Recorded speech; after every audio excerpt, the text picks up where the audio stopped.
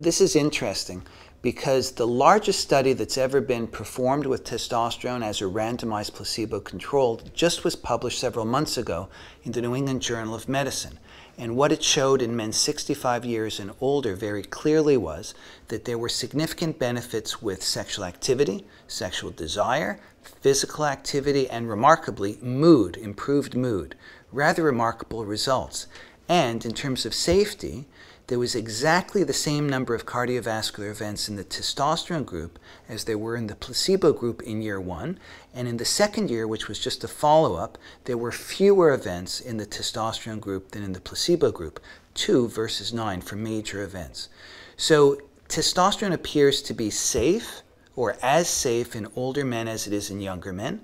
The benefits are quite clear in older men as they are in younger men, and the safety appears to be equal.